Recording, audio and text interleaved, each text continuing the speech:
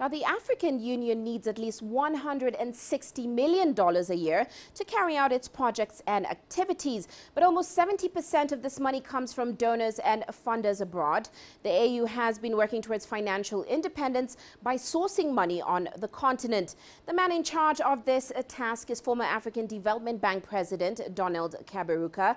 He speaks to CCTV Africa about his plans to finance the AU. The decision in Johannesburg in 2015 to fund at least 100% of the regular budget, which is about $160 million, and then to fund 3/4 of the programs, which is about $300 million, and then 1/4 of the peace support operations, was a remarkable decision.